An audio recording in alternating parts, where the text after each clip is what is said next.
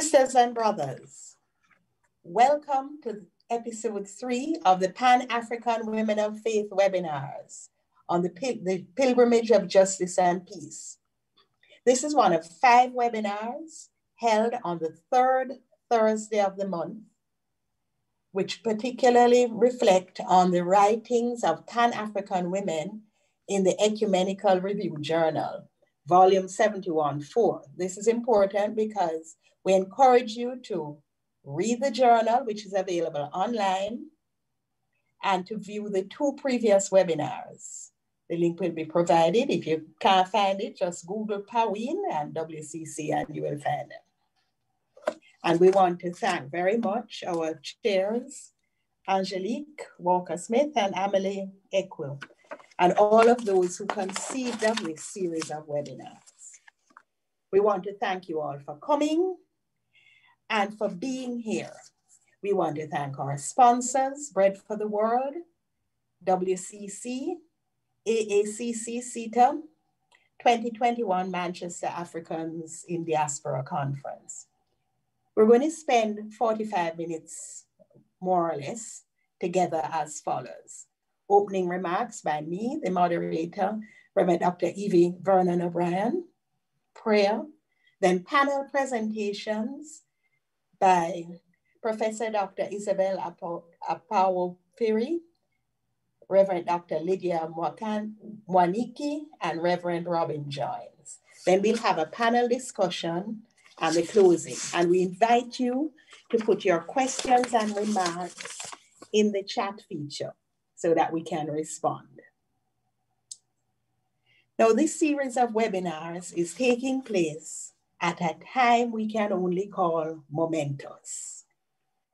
The world has once more awakened to activism to restore justice to all marginalized for their gender, their sexuality, their ethnicity, for whatever reason, and to bring restoration to our beleaguered planet. We pay tribute to those who have awakened the conscience of the world, and we heed their reminders that if we do not act now, our world, which is already being stalked by the 4 horsemen of the apocalypse, Revelation 6, tyranny, war, famine, and pestilence, will be entirely destroyed. Whoever has ears to hear, let them hear. In this week of prayer for Christian unity, when the church is racked with divisions, as much within denominations as between them, we must re-examine our faith and acknowledge that in Christian belief, God came to live among ordinary human beings, conceived out of wedlock by a peasant woman, born not in a palace, but in a stable, living as a refugee. In today's world, we would have stuck Mary in a home for unmarried women and buried her baby in an unmarked grave. Or he would have been torn from her arms at the border and placed in a cage. We would have put our foot on his neck. We would have executed him for insurrection. This is our world, and we fight for justice and peace. I invite us to pray. As I say each petition, I shall pause for a moment, and in that space, I will invite each one to bring before God a specific person or persons that God has laid on your heart.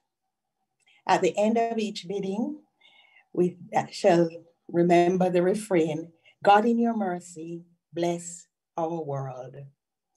God in your mercy, bless our world. Loving God, we thank you for the leaders you have raised up for us in our nations. Remember them in your hearts. In our faith communities. In our local communities. Give them wisdom, strength, and courage, and help us to give them loyal but critical support. God, in your mercy, restore your world. We give thanks for those who have gone before us in death. May we honor their memories and learn from their examples. God, in your mercy, bless your world. We repent on behalf of all people for those who have been victims of injustice and abuse. We lift them to you and we pray that we may work to bring about an end to all oppression. God, in your mercy, bless your world. Loving God, we offer ourselves to you that your spirit of love may shine through our lives. God, in your mercy, bless your world. Amen.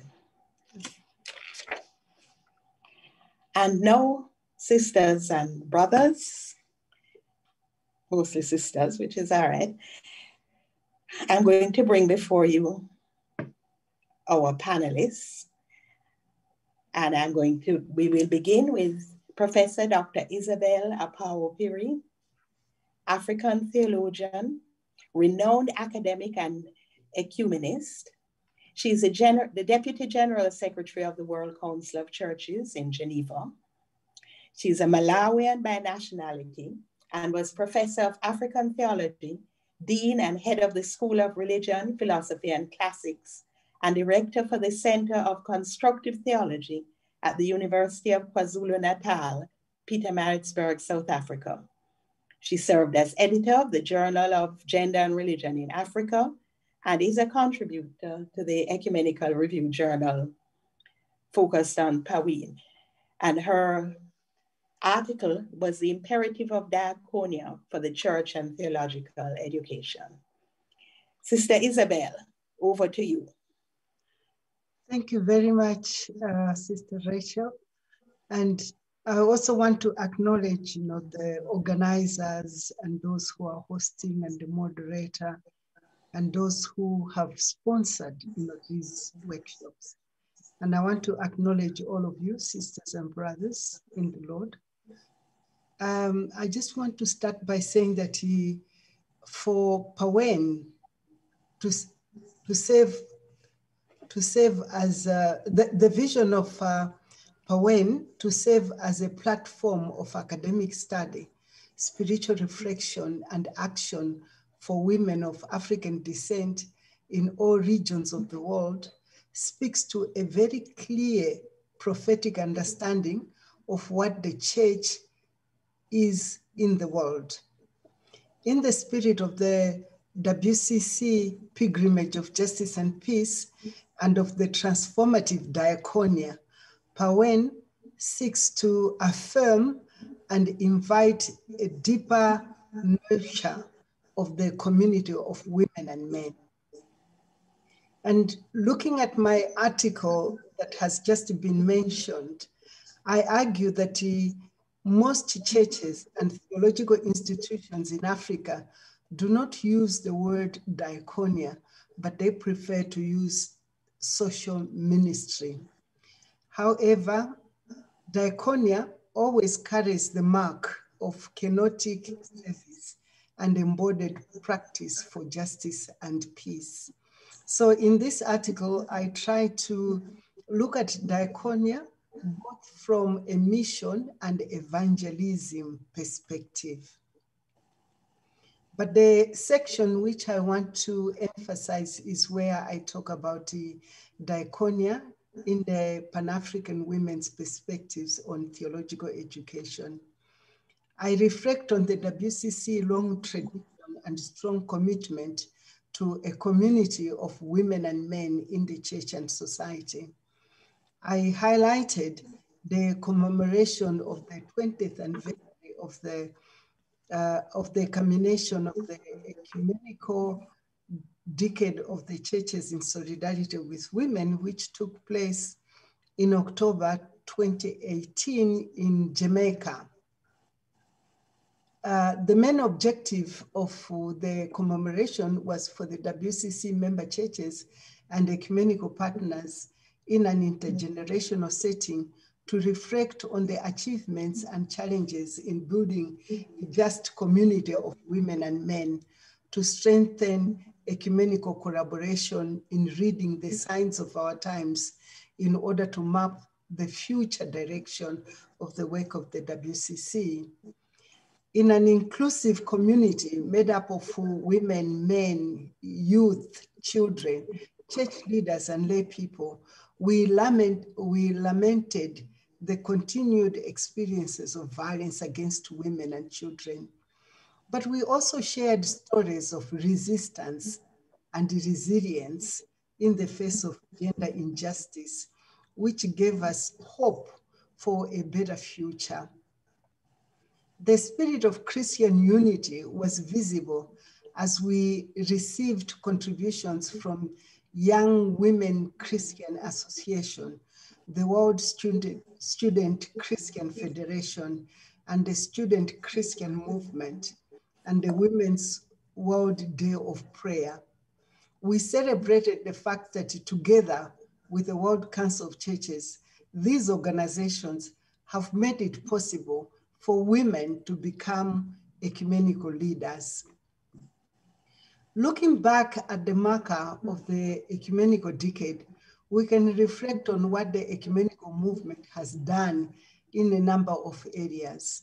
The ecumenical movement has fought against, gender-based violence.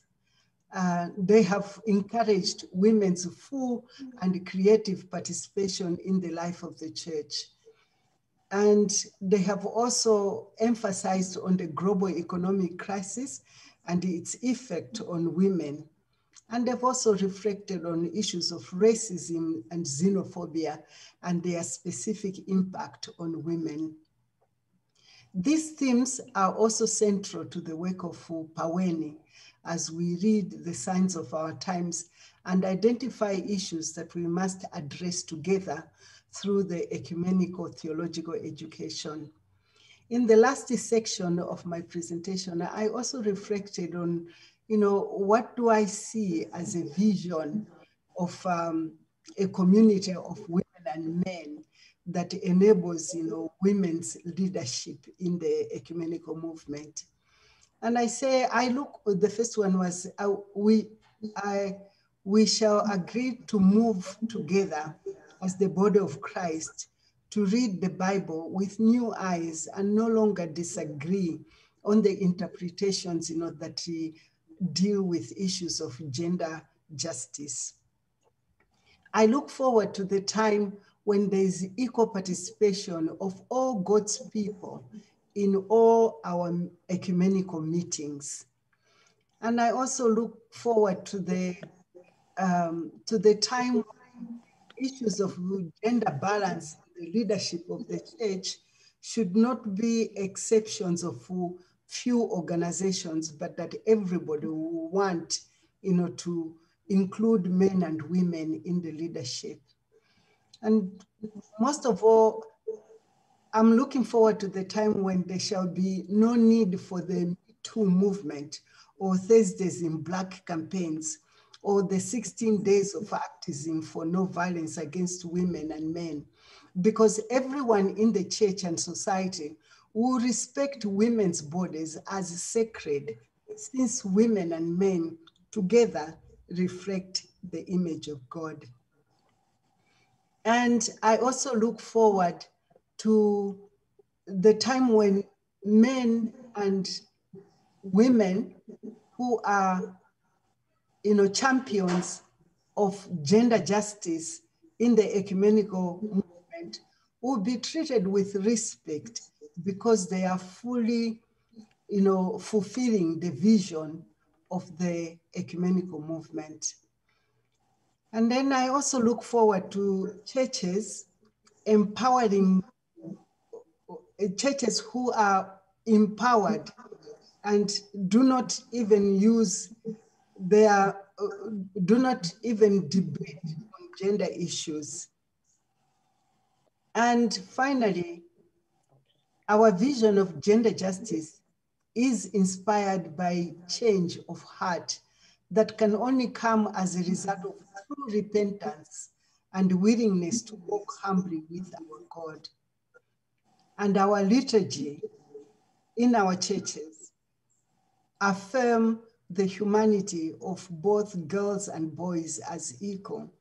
And no one will be surprised that both women and men can be church leaders, because the stone that represents discrimination has been rolled away from the churches and the society by the power of the Holy Spirit. Thank you. Thank you. And now we call upon the Reverend Dr. Lydia Mwaniki, who is the Director of Gender, Women and Youth of the All Africa Conference of Churches, before which she was a lecturer at St. Paul's University, Kenya. We're beginning to see a theme getting here.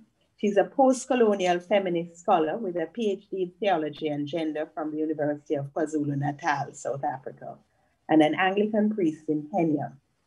Her exceptional contribution to church and society as a scholar and astute advocate in gender justice in Africa received recognition by the Archbishop of Canterbury in 2020. Her contribution to the Ecumenical Review Journal is the role of African women theologians and the All Africa Conference of Churches. Over to you, Dr. Lydia.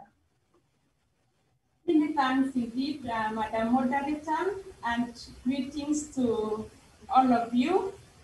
As the moderator has introduced me, I'm the Director of Gender and Women at the All Africa Conference of Churches, which is the largest ecumenical fellowship of Protestants, Anglicans, Orthodox, and African instituted churches in 42 African countries. I have been asked to give a synopsis of my article and then bring it into conversation with today's theme within the context of the week of prayer for Christian unity. My article is titled Enhancing Theological Education for Women in Africa, the Role of African Women Theologians and the All Africa Conference of Churches, AACC, and it can be found from page 492 to 496 of the journal.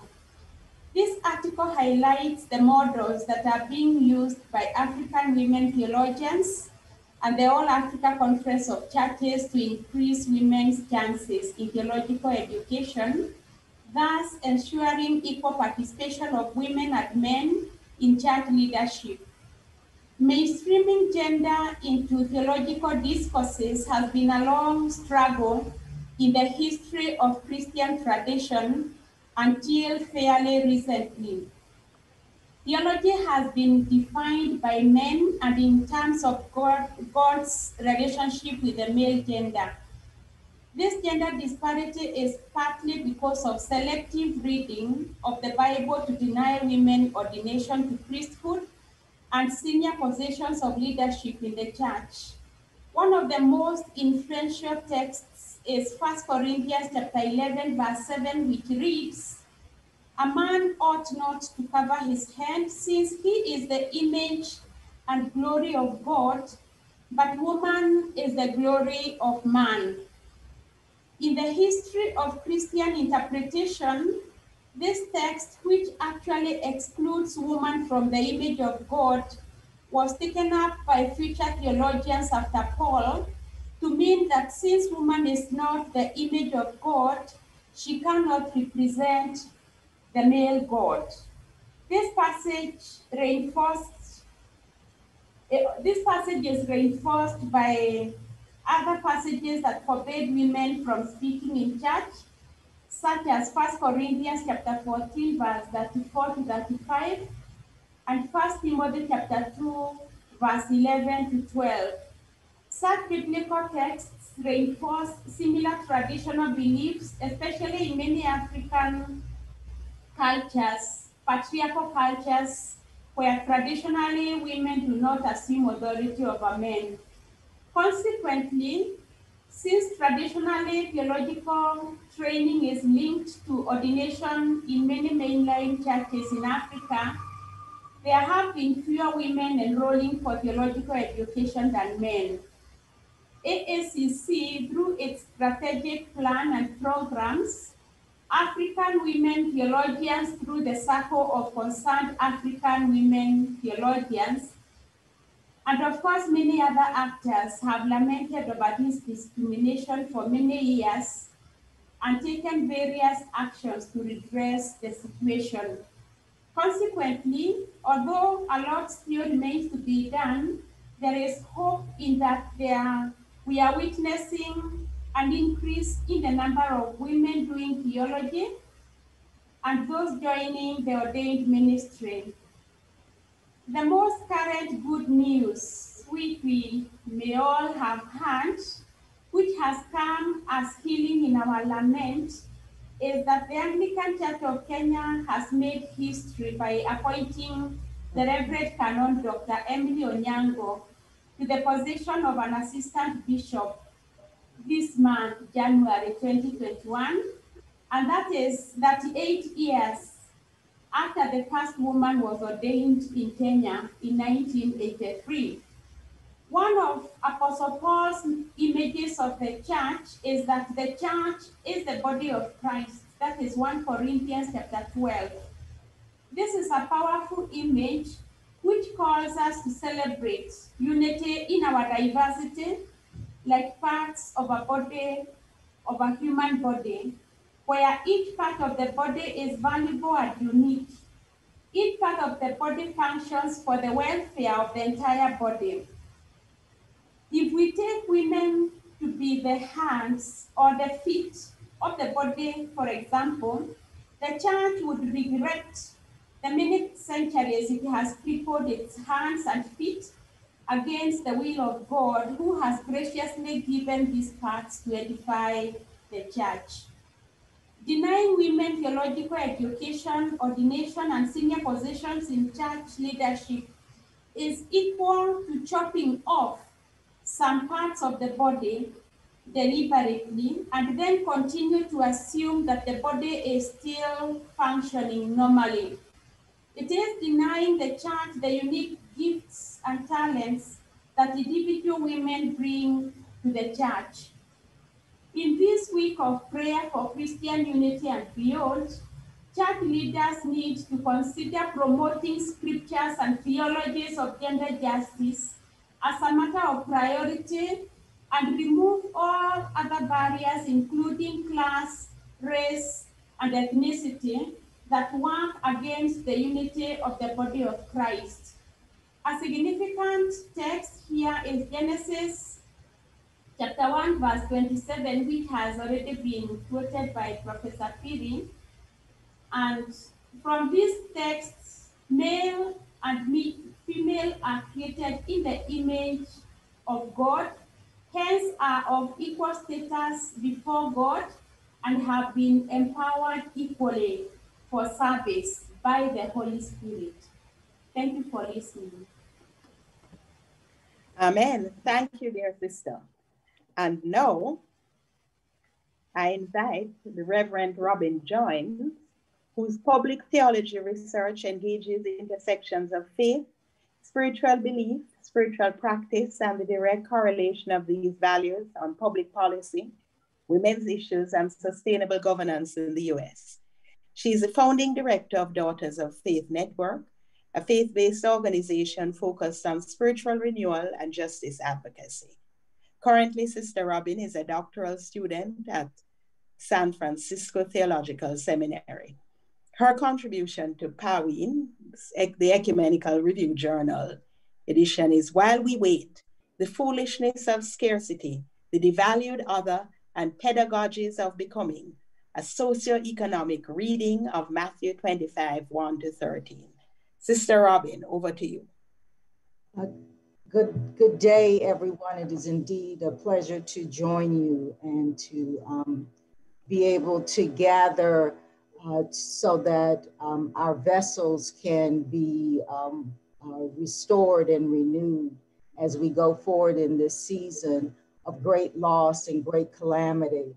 I think it's very important that we put on our lens of hermeneutical interpretation that really reflects part of the theme of the Poween webinars, which is the notion of Sankofa. Sankofa is a cultural call to remember, to embrace memory, the necessity to move forward and to move forward into a future with hope. This is very, resonates with the Christian experience and our expectation of living fully, although we are now near into the beloved kingdom of God. I want to open my dialogue with you from some words from a young woman who took center stage at the inauguration of President Joseph Biden and President and Vice President Kamala Harris. Her name is Amanda Gorman. Amanda writes in this poem, "All at once, I am my own daughter, mother, grandmother. I am in a rocking chair, womb and crib. I am the rocking chair, womb and crib. I am both victim and healing lady of the moon. If I can hold myself together, then I'll just hold myself for my own sake." And that poem comes from, those stanzas come from her poem, "How I Convince Myself to Love Myself." And I think it's very important that the way that we engage our understanding and interpretation of scripture has to resonate from our own personal experience. That's what I did when I took a lens of looking at the parable of the 10 virgins from a very socioeconomic perspective. How many of us have been on that side of the five who had great desire, who wanted to go to college or to be able to do things that required substantial economic investment? And we had all the necessary assets. We had vision, we had desire, but we were running short on financial resources. And so I think it behooves us to be able to speak and look at the text from those kinds of perspectives. I want to talk about what I believe now in this season and of COVID is that we have to embody a hermeneutic of hope. A hermeneutic of hope is a deconstruction of barriers that keep the devalued other from seeing or experiencing her fullest potential. The hermeneutic of hope is a praxis of knowing through the lens of faith God's intervening, God's interruption, God's showing up to declare that the kingdom of God has come near. This is a creative, generative vision that promotes and assures that justice and equity and wholeness comes to its fullest potential in those who are most vulnerable in society. My article, when I sat down to really read that scripture and look at that pericope of scripture from Matthew 24 through 26, I got a sense that this was really about money matters, because it opens up with the call to be able to find additional oil. And so it is real important that we look at those kinds of narratives, those parables that are really teachings on perseverance And that's what hope is. Hope is expectation, even while we persevere. Perseverance in the midst of inequity and in the denial of a share of resources. The parable begs, through the voices of women, where are the reserves for the poor? It is, where are the reserves for the under-resourced? I think in the Matthean gospel that there's such the miracles themselves are really examples of the largesse of God. And so we need to be able to embrace the fullness of what Jesus was enacting in that whole gospel, in the Matthean gospel, in ways that do not marginalize the 5 women who were considered foolish because they ran out of oil. They all came to the banquet. They all came to go into the wedding procession, but they ran out. They all went to sleep at the same time. They all had their lamps lit, but they ran out of resources. I don't know about you, but there's been spaces in my life and places in my life where I have actually had more month than there was money. I know that we have all, we've seen a global financial crisis where there were major foreclosures. So we can, our own experience speaks, I believe, into this particular parable. African women, we have Pan-African women, we have a response that we must answer, a response that we must give. We must consider, are we the ones who are being part of the dislocation? If we do not answer the call to share our oil, to share our resources, then we are an existential part of dislocating the most vulnerable.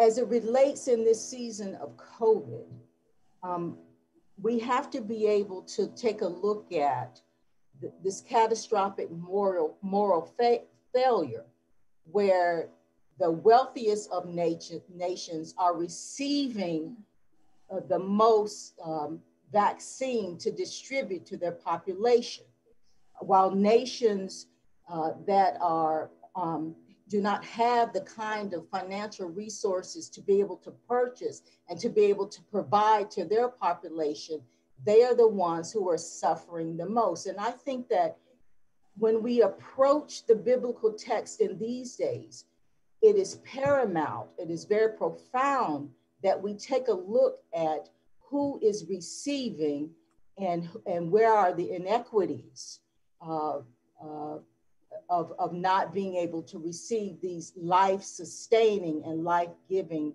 vaccines. And finally, I just like to be able to close to say that hope is the embers that spark from the fire in our souls.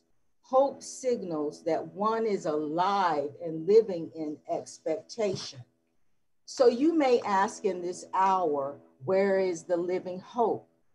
Well, I'd like to lift up Dr. Kezemika Corbett, a Pan-African woman who grew up in North Carolina, who studied at the University of Maryland at Baltimore campus, who got her PhD at the University of North Carolina at Chapel Hill, which is my alma mater. She's a viral epidemiologist. She is the lead scientist and researcher that led to the research and development of the COVID vaccine. That's where our hope lives today as Pan-African women of faith. I'd like to lift up the Gracia Michel Foundation and the work that they are doing with economic stability and growth with women in Southern Africa. They have a chain of values that the women have now come together to be able to scale up their businesses and they're sharing those resources, and they're sharing their own leadership within their circles so that their oil will not run out. And if someone has reserves, then they can give back to someone within that circle. As we await the coming and the return of that glorious day, when the Lord shall come and do the great examination, I think that Jesus gives us an example of what we as women of faith and should be able to engage and look at. If we run over to Matthew 26, he gives us the narrative of the woman with the alabaster jar. And this woman came into a place of alienation. She was in the home of the leper, but there was Jesus. She bought all that she had, her most costly perfume, and she ministered to Jesus in the midst of his own loss, in the midst of his own worries as he was facing Jerusalem. She came in that midst of alienation against all who were questioning whether she should be there or not, and what she was doing could be used for something else, questioning her gifts.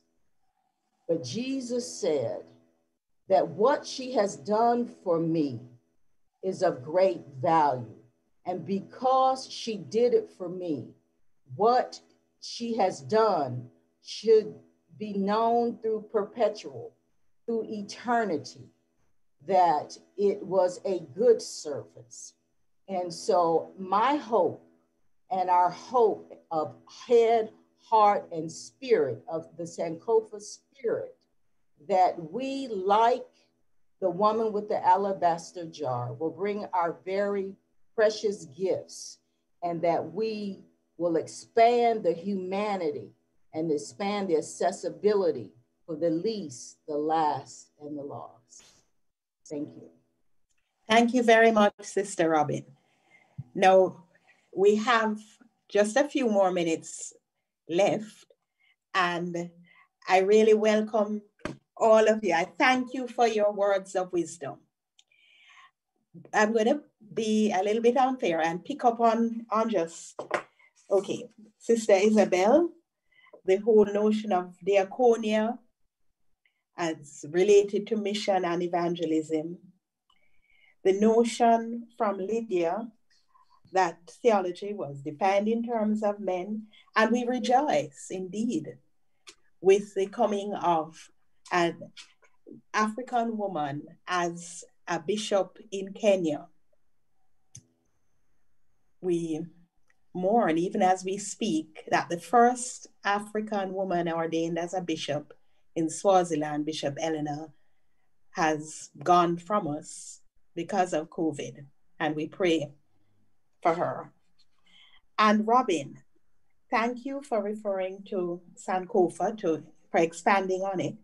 And I praise you for quoting Amanda Gorman as we rejoice in the historic US inaugurations yesterday. Now I'm going to ask each of you just to give 2 minutes to say, I think we hear our matriarchs. What is the one word you would say to our younger sisters in the world, in the faith, as they continue in the struggle, as they take up where we have contributed beforehand? Word to the youth. Who would go first?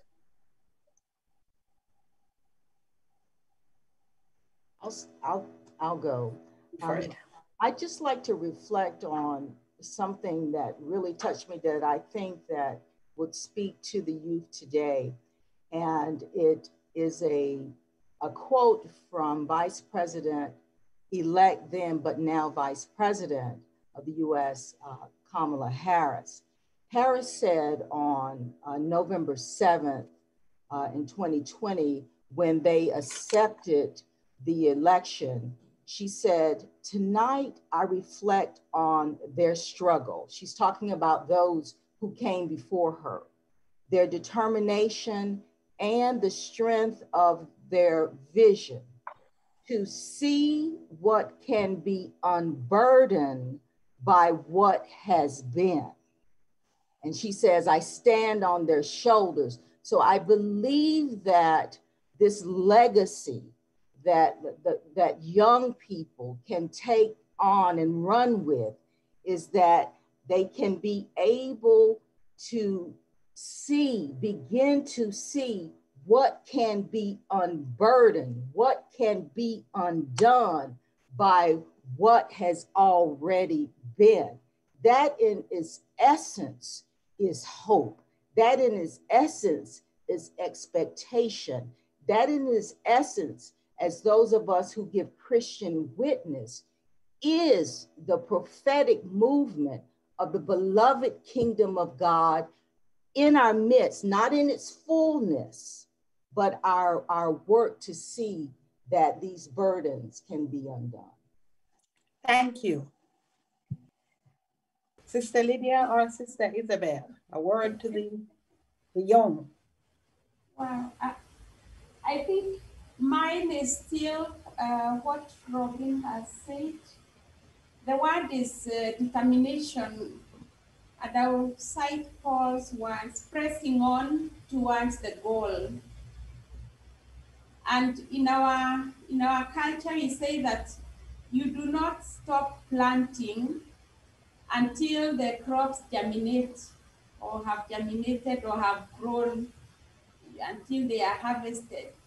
So we have to press on, and especially those who are behind us. We have already paved the way for you, young people, and we have fought most of the battles.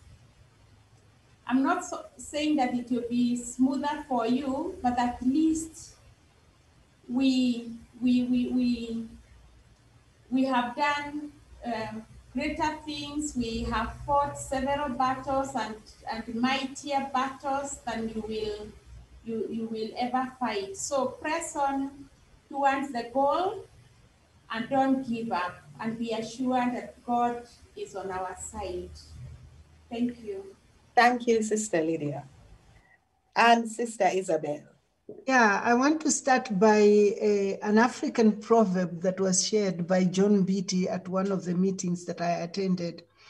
You know, because most of Africans are rural farming communities. They talk about farming. So he was talking about a proverb which says, to rest a hole does not mean that you have finished farming. And I'm thinking about the gender justice struggle, that when we rest the whole, it does not mean that it's over. We have achieved, several things. We have seen many women, being ordained, and many of us, actively involved in the ecumenical movement. We should not be contented by what we have achieved, because these are just, small milestones. There's still more work that needs to be done. So I would encourage, all of us, and especially the young people, not to be contented, but to continue, because the battle is not over yet. Amen. Thank you. We're coming to the end, and I want to just draw attention to a comment from two of our participants. Please tell our youth not to be misled by false unity and false peace. And another participant says, and tell the wise elders the same. And I think that's a very important statement. And to say to our young people, we are with you. We have not withdrawn, we are with you. And I invite us to join again for the next of our third Thursdays on February the 18th, when we look at reimagining the future. Sisters and brothers, it has been wonderful. We ask you to, if you want to, and to tell others to look at this on YouTube, it'll be there. We're asking you also to open your cameras in a minute so we can see who you are. And I leave you with a Jamaican benediction. And if you don't understand it, find a Jamaican and ask them. Walk good, and good Duppy walk with you. Amen. Amen.